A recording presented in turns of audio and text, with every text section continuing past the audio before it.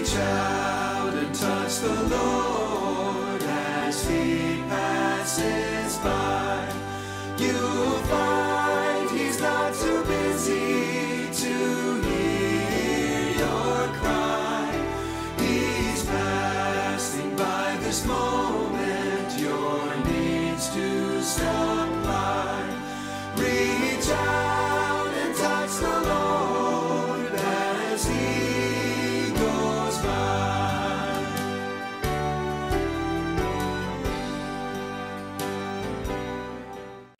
Tonight, let's take our Bibles and turn in the Old Testament to the book of 1 Samuel. It follows Ruth, and we're going to look at chapters 1 through 3, Samuel's beginning. In chapter 1, we're going to look at Samuel's birth, which is a very interesting birth. Chapter 2, Samuel's childhood ministry. And then in chapter 3, Samuel's call, a very powerful call. I love to study Samuel. He is such a quality individual.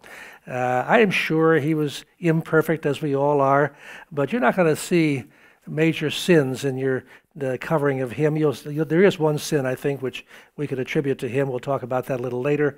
A sin we're going to see tonight with Eli, and really brought forth in David and in so many believers and unbelievers, and that is lousy parenting skills. But as far as being a man of God who loves God, he is a quality person. I can't think of more than a couple of people in the Old Testament who I think shine with the light that he does. Joseph is one that comes to mind. Certainly Samuel, certainly Daniel, perhaps Jeremiah, but this man is just quality from start to finish, and it's a privilege to look at his life, and we're going to tonight cover chapters 1 through 3, Samuel's beginning. So let's ask for God's help. Father, we're grateful for this chance to study your word as always. Help us to really, really understand it, and help us to live quality lives the way Samuel did, putting you first, last, and always. And we ask this in Jesus' name. Amen and amen. Chapter 1, we're going to see Samuel, who is the author, is going to give us the transition in the book of 1 Samuel from Judges. We saw in the book of Judges they were all doing what was right in their own eyes, and they had judges who led them into the godly way of serving the Lord, and then they would go back into sin and be sorry when the judge died. And even when the judge was there, the leadership was such that they couldn't change hearts. It's important to have godly leaders, but even if you have godly leaders, we don't have too many of them in the country right now, and probably never have had, but when you have godly leaders, that doesn't change every heart. Leadership is important, but it doesn't change individual hearts. Godliness is an individual matter. Same in the home. You can have a godly parent or parents, but that helps to have godly children, but doesn't guarantee it. We're going to see that with Samuel's life as well. But he's covering the period here from 1120 BC down to 971 BC. It's over 3,000 years ago. And we're going to cover three characters in 1 Samuel, three very important characters. Samuel, obviously. He's the very last judge, and he's the first prophet. Then we're going to see Saul, who becomes the first king, a real disappointment, to be sure. And then David, the king-elect. David, a man after God's heart, a very complicated man, and you're going to see that when you read the Psalms, you love David. You cannot lay a hand on him.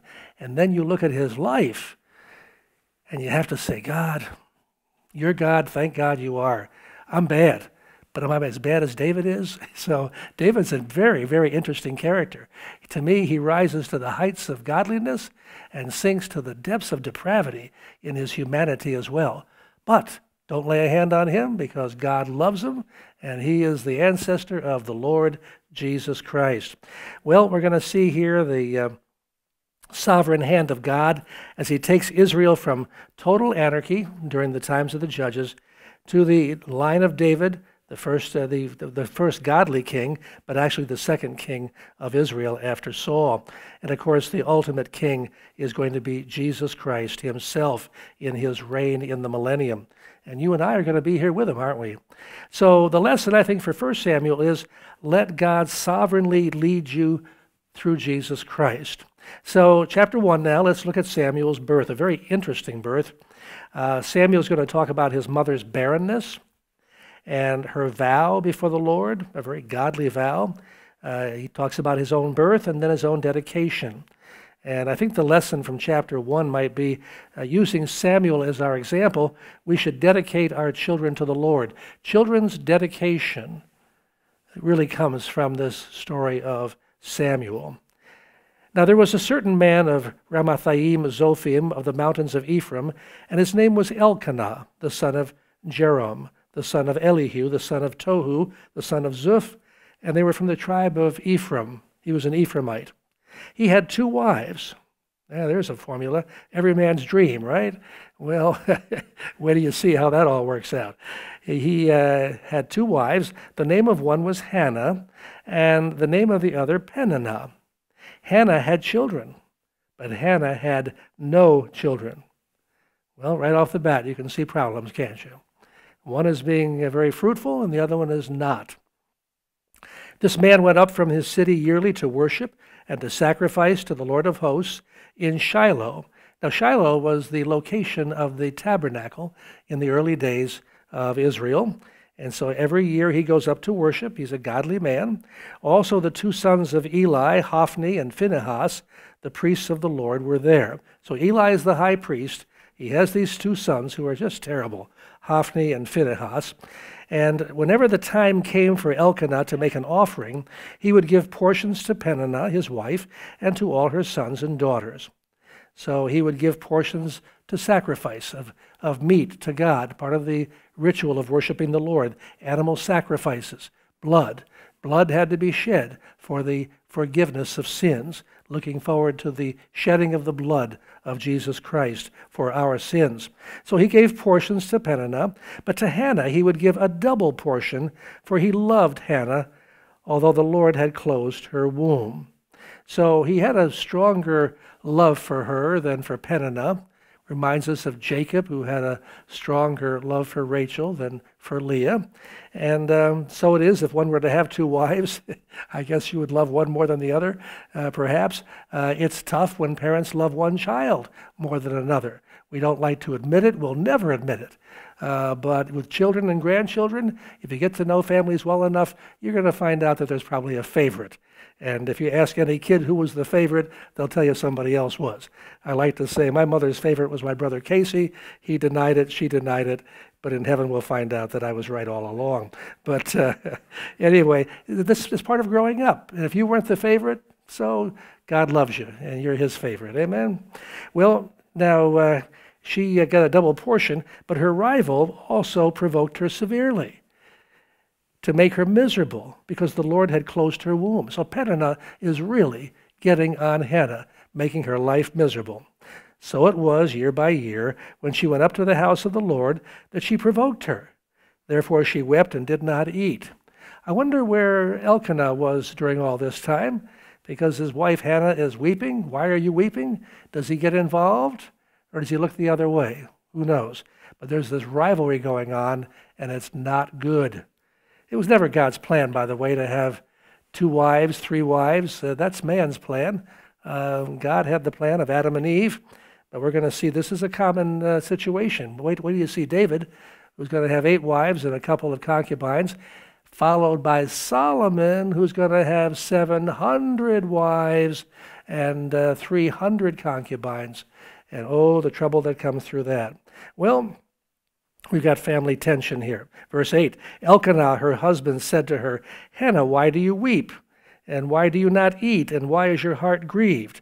Am I not better to you than 10 sons? So that's the solution right there, right? I'm better than all your sons.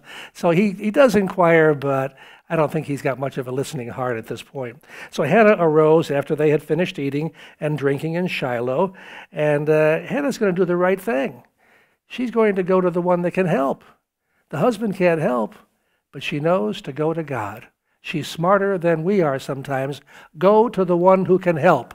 I'm unhappy, I'm miserable, I'm going to complain and get on Facebook and tell my friends how horrible my life is because they're going to change everything for me, right?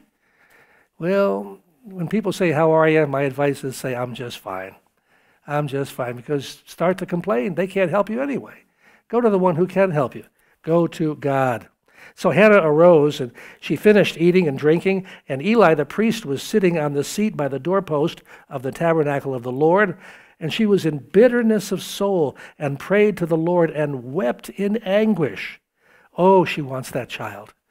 Then she made a vow, and she said, O Lord of hosts, if you will indeed look on the affliction of your maidservant and remember me, and not forget your maidservant, but will give your maidservant a male child, then I will give him or lend him to the Lord all the days of his life, and no razor shall come upon his head. So she puts it right out there. She says, God, give me a child. Give me a male child, and I will give him to you, or I'll lend him to you, and I will take the Nazirite vow for him that no razor is going to come upon his head. He is not going to. We saw that order with our friend Samson, didn't we? Until his head was cut. The strength, of course, was not in the hair, but in the vow. And so she made that vow to him, and look what happens. Verse 12. It happened as she continued praying before the Lord that Eli watched her mouth. So the priest is watching her mouth, and her mouth is moving, but no words are coming out. So Hannah spoke in her heart, only her lips moved, but her voice was not heard, and Eli thought she was drunk. So Eli said to her, how long will you be drunk? Put your wine away from you. So he's being presumptuous, as we often are. Maybe she was speaking in tongues, who knows what at that point. But Hannah answered and said, no, my lord, I am a woman of sorrowful spirit. I have drunk neither wine nor intoxicating drink, but have poured out my soul before the Lord. Do not consider your maidservant a wicked or a woman or a daughter of Belial, a daughter of Satan. For out of the abundance of my complaint and grief I have spoken until now. So she's in that position that you might be in as well, and nobody really understands her. Hannah doesn't. She goes, she tells the problem to her husband, no doubt. He doesn't understand. Hey, you want a son? I'm better than 10 sons. So that's a pretty sorrowful response from him. And then here's the priest. And he says, what are you, drunk? Knock it off. So sometimes nobody understands the sorrows. And what's that old spiritual? Nobody knows the troubles I've known. Nobody knows what's going on in your heart. Go to the one who understands. Go to the one who really cares, and that's the Lord. So Eli answered and said, all right, he's satisfied now. Go in peace, and the God of Israel grant your petition, which you have asked of him. And she said, let your maidservant find favor in your sight. So the woman went her way and ate, and her face was no longer sad. She was no longer sad when just a few verses back she was weeping bitterly. Look at verse 10. She was in bitterness of soul, prayed to the Lord and wept in anguish. Now verse 18, she goes her way, she eats, and her face is no longer sad. What has happened? Nothing has happened except prayer to God. And prayer to God changes everything. This is faith, and this is how faith operates. No, I'm going to be bitter, I'm going to weep, I'm going to be in anguish until I see the things change. That's not faith. Faith is going from bitterness to prayer, to laying it on the altar, giving it to God, and going about your business, wiping your face, eating, and no longer being sad. Faith trusts God even before there's evidence of anything changing. So here's a woman of great faith, to be sure. Verse 19. Then they arose early in the morning and worshipped before the Lord, and returned and came to their house at Ramah. And Elkanah knew Hannah, his wife, and the Lord remembered her. I love that. We see that he uses that expression for Noah when they're in the ark, and elsewhere in the Bible as well. Lord, remember me. That's a good prayer to pray for somebody else. Somebody is in anguish. Somebody is hurting. Lord, remember that person. Lord, of course, he doesn't forget them, but it's an idea for us to say he's once again turning his favor and grace upon that individual. Verse 20. So it came to pass in the process of time that Hannah conceived and bore a son and called his name Samuel, really literally means heard by God, saying, because I have asked for him from the Lord. So she acknowledges in that name that God has heard her and has answered her prayer. That's why you'll find the name of Samuel is very common among Jews.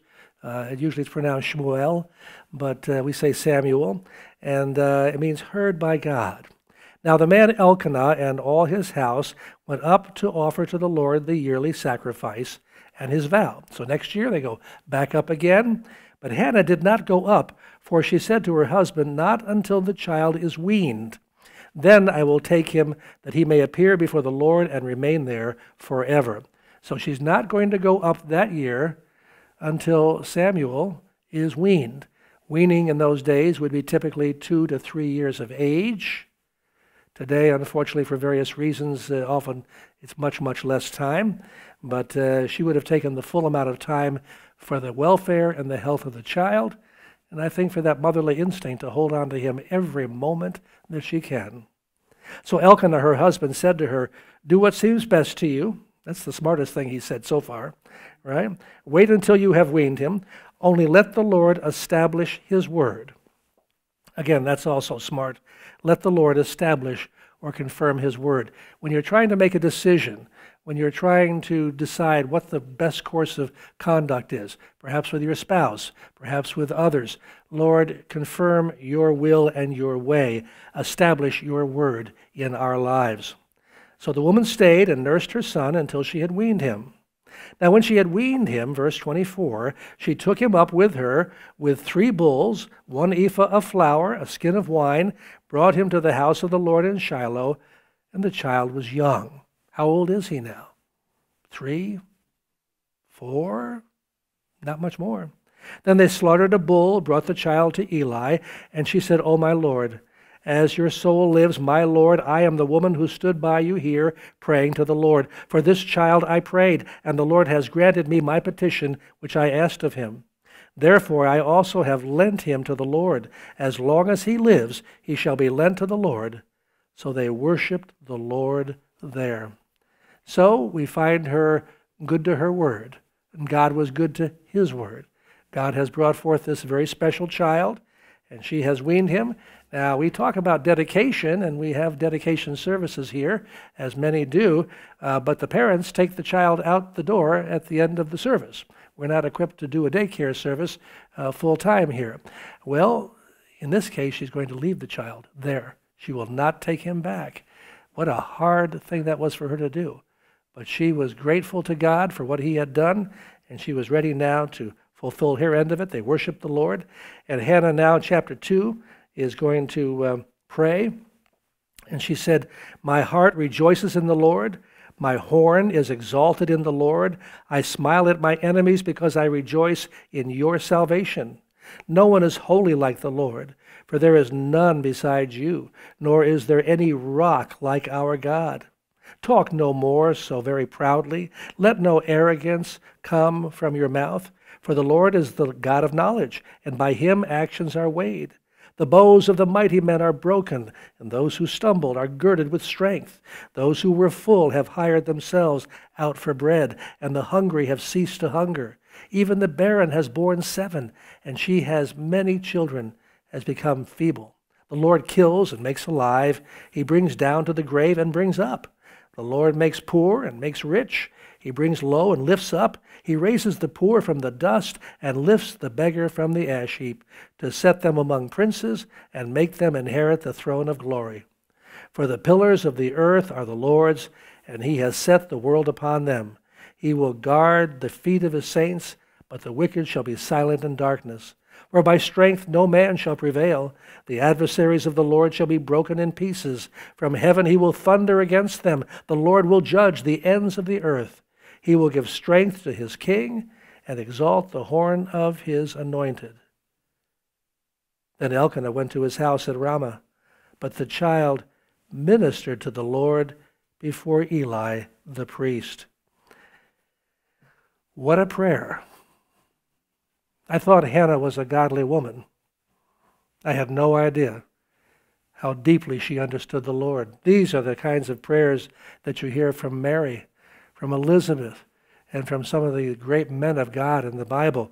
Let's go back to verse 1. This woman knows God. My heart rejoices in the Lord. She's not rejoicing in her circumstances, not even saying she's rejoicing in the child. She certainly is, but the real rejoicing comes in the Lord. You get that child that you want to have, and praise God. It's what a joy it is. But don't ever make that child God, because there'll be a sad conclusion to that scenario. Make the Lord the one in whom you rejoice. My heart rejoices in the Lord. My horn or my strength is exalted in the Lord. So our joy comes from him. Our strength comes from him.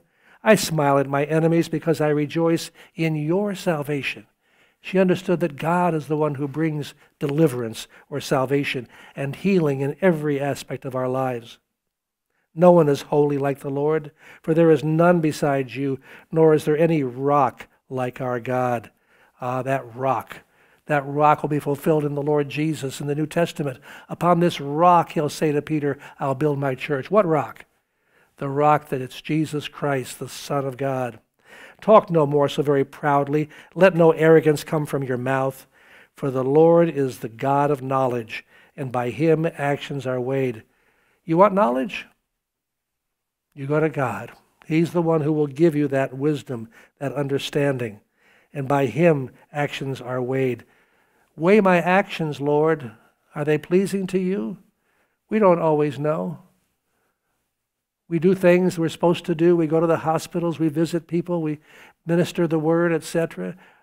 Is our heart pure? Only God knows. Weigh my actions, Lord, and purify them. That's what he's going to do in heaven. When we get up to heaven, he's going to take all those actions and words, and he's going to put them through fire to see what's pure and what's not. Burn out what is not of God and keep the rest. Verse 4, the bows of the mighty men are broken, and those who stumbled are girded with strength. So God's able to take those who are mighty and powerful in their own eyes and bring them down. And he's able to take the ones who are weak and humble and build them back up again. Those who were full have hired themselves out for bread. Oh, they're full of themselves. They've made their money in the world, and they end up being poor. Poor here on earth, maybe poor in heaven. They won't even get there.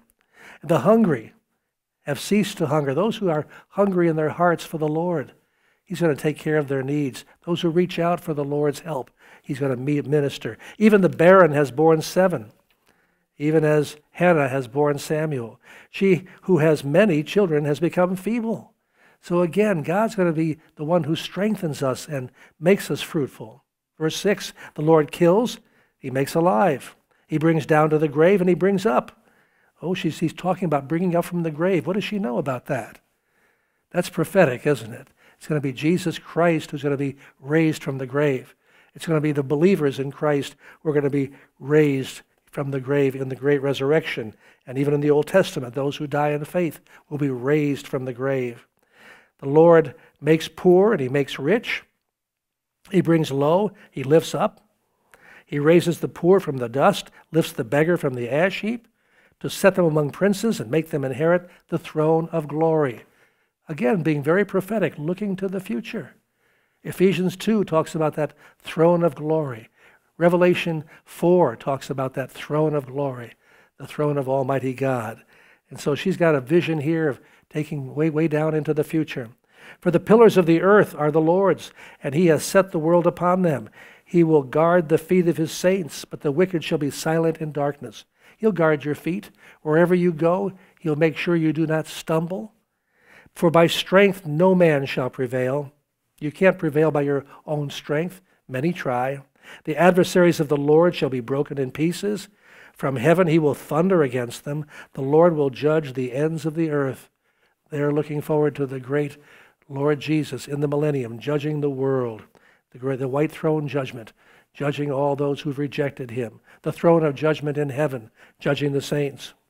He will give strength to his king and exalt the horn of his anointed. King, there is no king.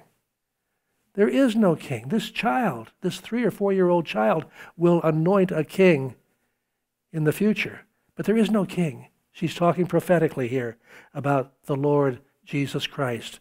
He'll be the king, and the horn of the Lord is going to be exalted. Then Elkanah, of course, goes back to Ramah, and the child is left behind, this little fella, and he begins to serve the Lord by serving Eli the priest. What do you do with a 3 or 4-year-old? Let him follow you around and learn what to do. And that little fella begins to handle the elements, begins to handle the bread when it's brought out on the 7th day, begins to handle the wine. As far as the cup, he doesn't drink it himself probably. But the Lord is going to use this little fella, even at the age of 4, 5 years of age. He begins to serve God. So with your own children, it's never too soon to have them serve the Lord. Now the sons of Eli were corrupt. Verse 12, they were sons of Belial. The sons of Eli were really the sons of the devil. They did not know the Lord. Here they are. They're going to be one of them is going to become the high priest through ordinary passage of time, because it goes from father to son, the eldest son, and here they don't know the Lord. How many in ministry don't know the Lord? How sad that is. I remember when I was asked to speak at one of the most prominent churches in this area. The pastor was not the one that invited me, but his wife did. She had become born again with us and tongue-talking, spirit-filled. And she pleaded with her husband to have me speak to their Friday night adult group.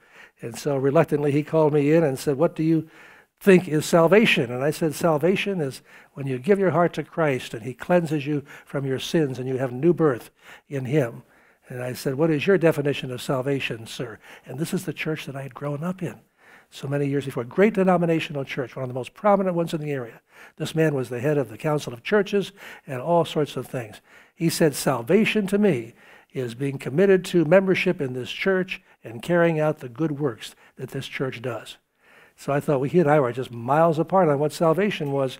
But he said, go on ahead anyway. I thought I'd get them all saved. I ministered to the Lord before the 30 or 40 people here. I thought if there were stones, I would be stoned to death. They despised, verbally, a born-again Christian, anybody who would be saying salvation's by the blood of Christ. So that was quite the time, to be sure. They didn't know the Lord. Eventually, this man did come to Christ. Years later, after his wife died, I had the report that this man had given his heart to Christ, had humbled himself before the Lord. He was much older at that time, had served the Lord at least 40, 50 years, but finally came to know the Lord. So it's never too late. Don't give up on anybody. Don't give up on anybody. Verse 13, the priest's custom with people was, and here's the evidence of how corrupt they were, that when any man offered a sacrifice, the priest's servant would come with a 3-pronged flesh hook in his hand while the meat was boiling. So they're boiling the sacrifice, and these boys send their servant with a big meat hook to just grab the best part of the meat for themselves. He would thrust it into the pan or kettle or cauldron or pot. The priest would take for himself all that the flesh hook brought up. So they did in Shiloh to all the Israelites who came there. And before they burned the fat, the priest's servants would come and say to the man who sacrificed, "Give meat for roasting to the priest, for he will not take boiled meat from you, but raw." I don't want boiled meat. I want to barbecue it, just the way I like it, medium rare. And if the man said to him they should really burn the fat first, that's what God had said, right? Give me the fat. Then you take as much as your heart desires. He would then answer, "No, but you must give it now. I want it with the fat. I want what I want right now. And if not, I will take it by force." So here's ministry imposing itself on the people, fleecing the sheep instead of feeding the sheep. And how many ministers have done that? Sad to say. Therefore, the sin of the young men was very great before the Lord, for men abhorred the offering of the Lord. That's what happens when you steal money from a congregation. You take the best for yourself, let the congregation serve you instead of serving them. They're going to hate the ministry, perhaps hate the Lord. How many have turned from the Lord because of the example of wicked people in leadership? But Samuel, that word but Samuel ministered before the Lord even as a child, wearing a linen ephod. He had that robe on that his mother would make for him, and he was unlike the sons of Eli. This little fella was pretty much as pure of heart as you can find. Moreover, his mother used to make him a little robe and bring it to him year by year when she came up with her husband to offer the yearly sacrifice. Can you imagine spending that whole year making that robe? Was that a labor of love? Oh, she loved to do that.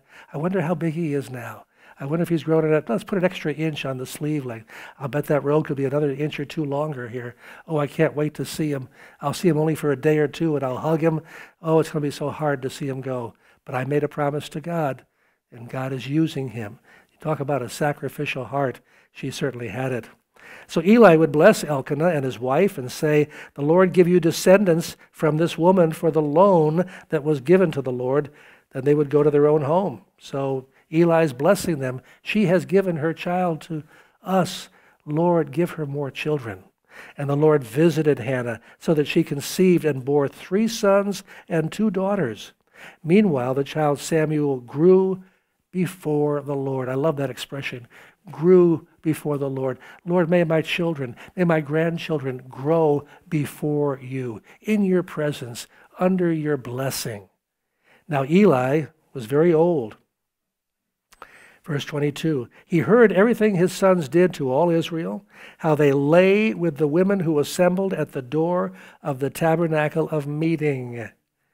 They had sex with the women in the congregation right at the door of the tabernacle. So he said to them, "Why do you do such things? For I hear of your evil doings from all the people. No, my sons, for it is not a good report that I hear. You make the Lord's people transgress.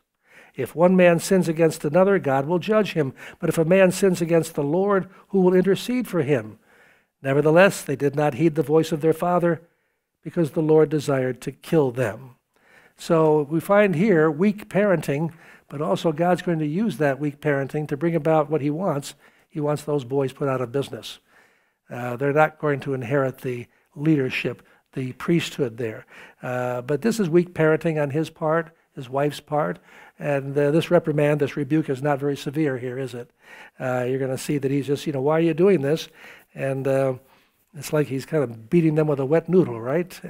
So it's hard to parent. I've never had that opportunity and or that skill, but to parent and to parent with love, but also with a strong hand of discipline when necessary. The Bible talks about that in Proverbs. And our friend who writes Proverbs is going to have much to say about that. And Solomon is going to have some very strong words, and even David probably has some influence there, about disciplining your children.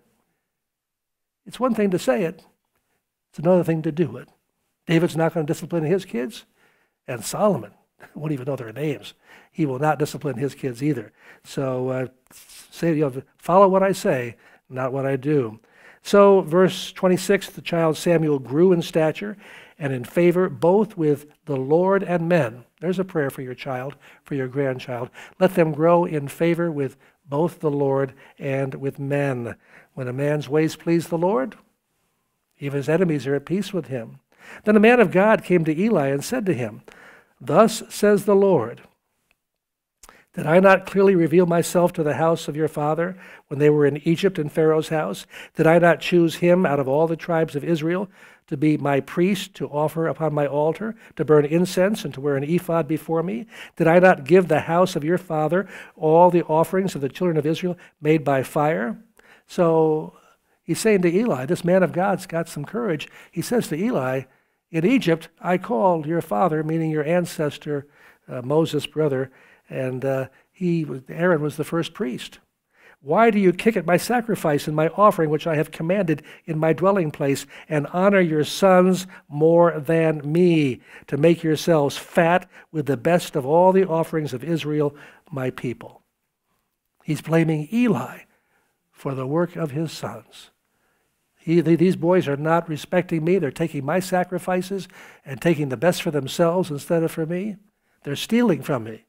Therefore the Lord God of Israel says, I said indeed that your house and the house of your father would walk before me forever. But now, the Lord says, far be it from me, for those who honor me I will honor, and those who despise me shall be lightly esteemed. I've changed my mind. Behold, the days are coming that I will cut off your arm and the arm of your father's house, so there will not be an old man in your house. I'm going to cut off your strength. None of your offspring are going to live to old age, to the full ripeness of years. And you will see an enemy in my dwelling place, despite all the good which God does for Israel, and there shall not be an old man in your house forever. But any of your men whom I do not cut off from my altar shall consume your eyes and grieve your heart, and all the descendants of your house shall die in the flower of their age. Wow. What a price he has to pay, because he didn't train up his boys to honor and serve the Lord. Now this shall be a sign to you, that you'll come upon your 2 sons, on Hophni and Phinehas. In one day they shall die, both of them. Then I will raise up for myself a faithful priest, who shall do according to what is in my heart and in my mind. I will build him a sure house, and he shall walk before my anointed forever. And it shall come to pass that everyone who is left in your house will come and bow down to him for a piece of silver and a morsel of bread, and say, Please, put me in one of the priestly positions, that I may eat a piece of bread. I can't even get a job out there. Make me a priest, and let me have something left over from the table of showbread. So God's got someone in mind. Samuel is going to certainly be one example of who he has in mind. King David will be another example. But the ultimate example is Jesus Christ. I have someone who will be faithful to me forever. Now, chapter 3, we see Samuel's call. God is about to call, chapter 2, before we leave chapter 2, look at your lesson there. How many mothers' prayers support their children's ministries? This woman, do you think that she forgot about Samuel once she took him up there to serve in the house, or did she pray for him every single day? What do you think? I'm sure she prayed for him every single day. It's A.J. Bernard has a very powerful ministry in New York, and he tells the story about his mother. When he was beginning in his ministry, small and struggling, his mother was on her knees every single day. His church has become one of the largest churches in the country, and he has just thousands of people there and a huge network of volunteers and paid staff. And his mother came to him not so long ago, and she said, Honey, when you were young, I used to get on my knees and pray for you, but now I'm getting old, and it's too painful for me. My knees are wearing out. You know what he said to his mother? Mom, get knee pads. Mom, get knee pads. He wouldn't let her off the hook. And as far as I know, if she's still alive, she's still praying. A.J. Bernard, interesting ministry. Check it out in New York City. In any event, Mom, get knee pads. Samuel's first prophecy, chapter 3. Now the boy ministered to the Lord before Eli, and the word of the Lord was rare in those days. There was no widespread revelation. Not many folks heard from God. Why? Not many wanted to hear from God. And it came to pass at that time, while Eli was lying down in his place, and when his eyes had begun to grow so dim that he could not see, and before the lamp of God went out in the tabernacle of the Lord, where the ark of God was, and while Samuel was lying down, remember he's right in the tabernacle, where the table of showbread is, and the altar of incense, and the lampstand offers the light before it goes out, the Lord called Samuel, and Samuel said, Here I am. He's just a little boy now. And suddenly he hears this voice, Samuel. He says, Here I am. So he ran to Eli and said, Here I am, for you called me. And he said, I did not call. Lie down again. And he went and lay down. Then the Lord called yet again, Samuel. So Samuel arose and went to Eli and said, Here I am, for you called me. He answered, I did not call, my son. Lie down again. Now Samuel did not yet know the Lord, nor was the word of the Lord yet revealed to him. So he had been spending this time ministering to God, but did not have that real personal relationship with God. That speaks to us of many of our lives. I served the Lord for a long time, for many, many years, from age 13 to 26 in particular, reading the Bible every day, had a position of ministry to others, did not really know the Lord personally until it was appointed unto me to receive him. Well, the Lord called Samuel again the third time, and he arose and went to Eli and said, Here I am, for you did call me. Then Eli perceived that the Lord had called the boy. So this is now going to be the calling of him.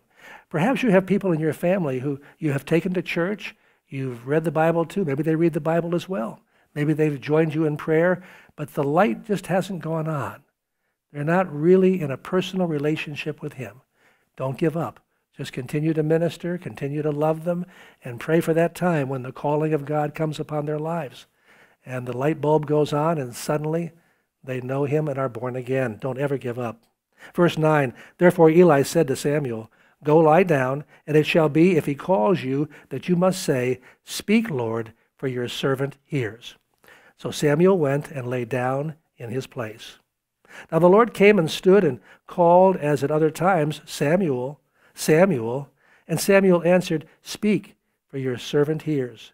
Then the Lord said to Samuel, behold, I will do something in Israel at which both ears of everyone who hears it will tingle.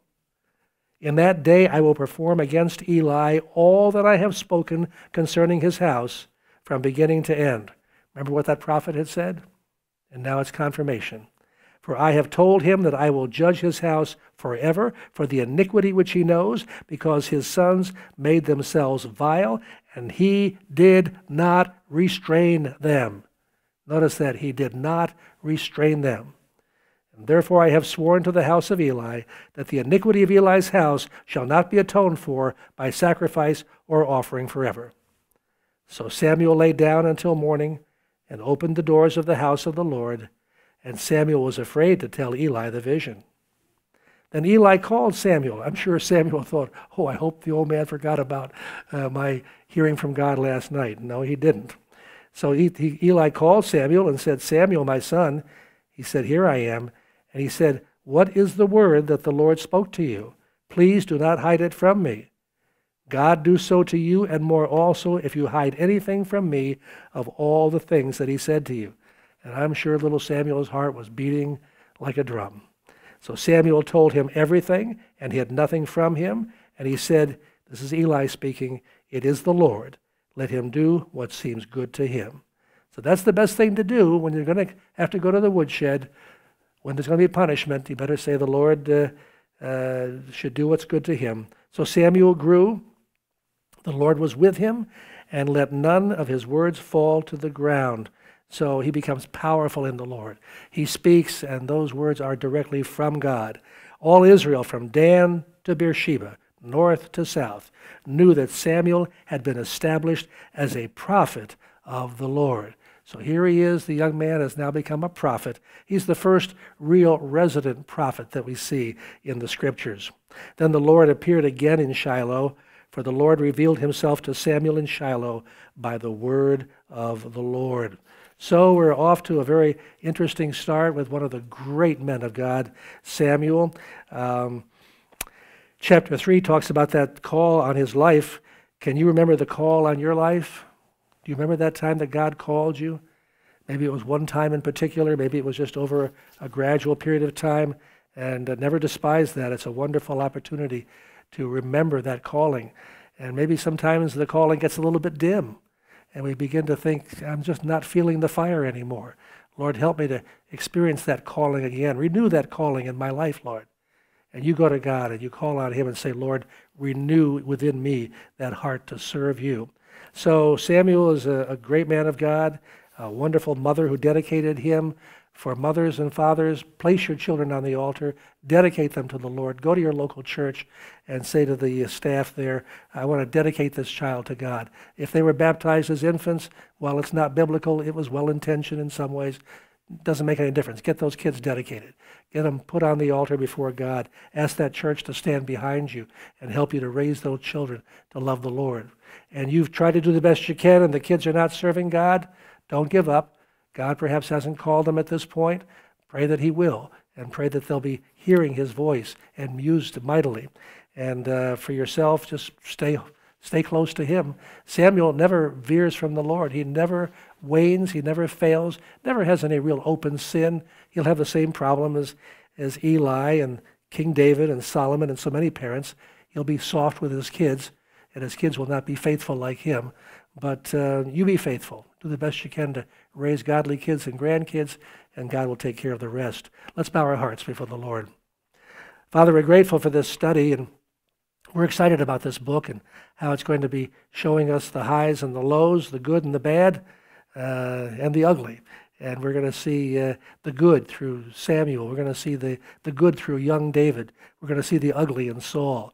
And help us to draw lessons for our lives. Most of all, Lord, help us to be faithful to you, to serve you, and to hear your voice as you call us. Call us, Lord, into salvation. Call us into working with Jesus to do that which you've called us to do.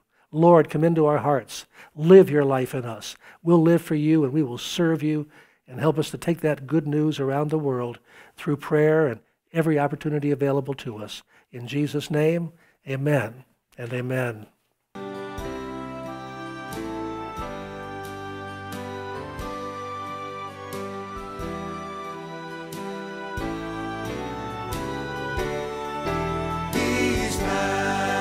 By this moment, your needs to solve.